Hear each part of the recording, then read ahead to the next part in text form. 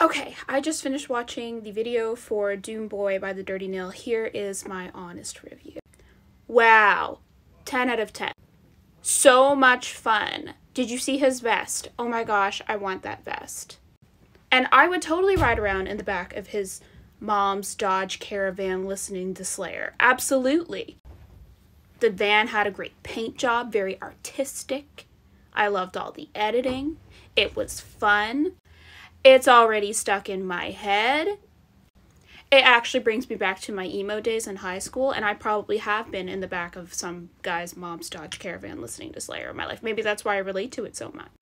Final verdict is, I loved it. I totally want to be your friend. Totally want to sing that song and ride around all day in that van. Was crushed when it was crushed at the end of the video. Spoiler alert.